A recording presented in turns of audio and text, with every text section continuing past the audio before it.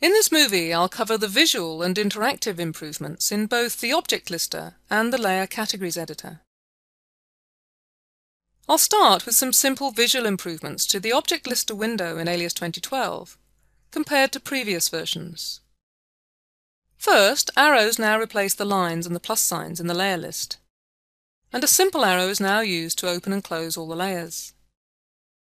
The colours have been made stronger and easier to distinguish, and there is now the option in the General Preferences to display both the name and the number of the layer.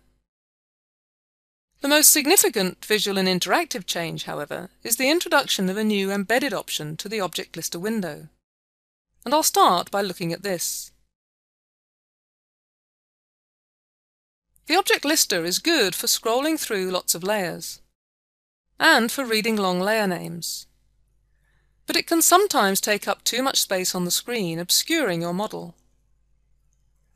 The Layers bar is less obtrusive, sitting up here above the geometry, but it's harder to use when there's lots of layers, as the scrolling is less controllable.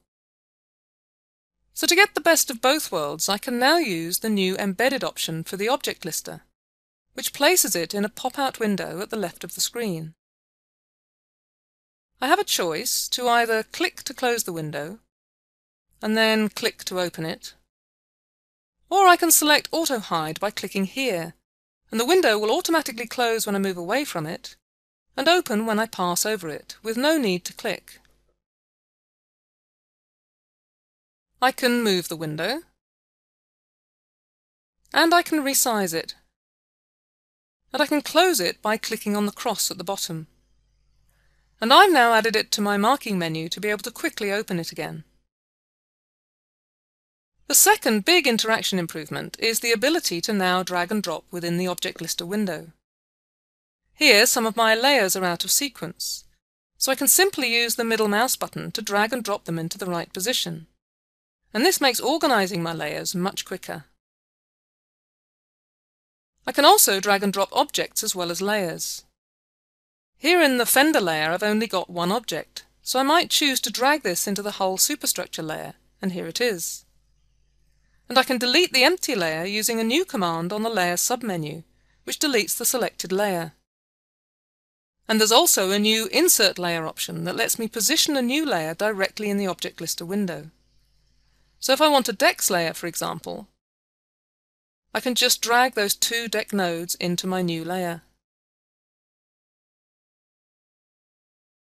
And while I'm looking at objects, there are some useful improvements here too. Firstly, I can now toggle the visibility of an object by simply clicking on its icon. Secondly, I now have the full object menu available in the Layers view. So for example, I can group these two together, whereas previously I would have had to switch to Show by Object to get that full menu. Drag and drop can also be used when working with layer categories. If I create a new category, say for just the superstructure, I can then choose the layers I want, and now I can drag them into the category, and isolate just those layers using the right mouse button. If I now create some more categories, I'll need to be able to list all the layers again in the Object Lister, so that I can choose them for the new categories.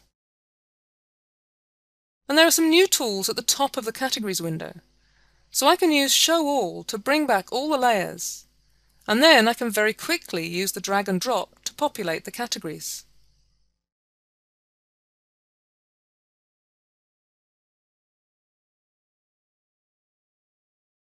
Now, at the top of the Layer Categories window, there's a new Uncategorized Layers section. And if I isolate this group, I can very quickly see that I missed some of the fly deck layers. So now I can just drag those back into the right category. So the Object Lister and the layer categories together are a great way to manage large datasets like this. And the new drag and drop makes the process much more direct and intuitive.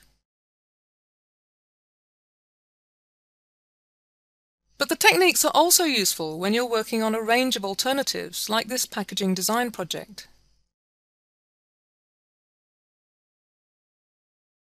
Here I've used a single wire file for all the packs. and I've used categories to manage all these layers into separate designs. If I switch to the first category, you can see that one of the layers here is in the inactive state.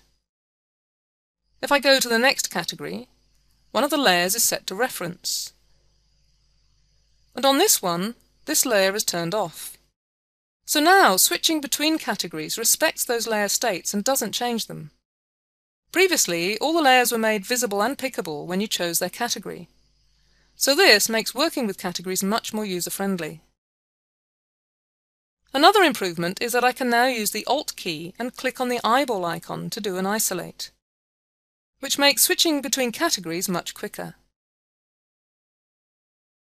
And then finally, there are some new hotkey settings in the Preferences, under Special and Generally Useful Functions. You can set a hotkey to isolate the next category, the previous one, or to show all the categories. And this means that I can work without the windows open, and use the hotkeys to cycle through the different categories. I think this will be particularly useful if you want to work, for example, in a full screen mode, or when doing a presentation of design alternatives or a range of products.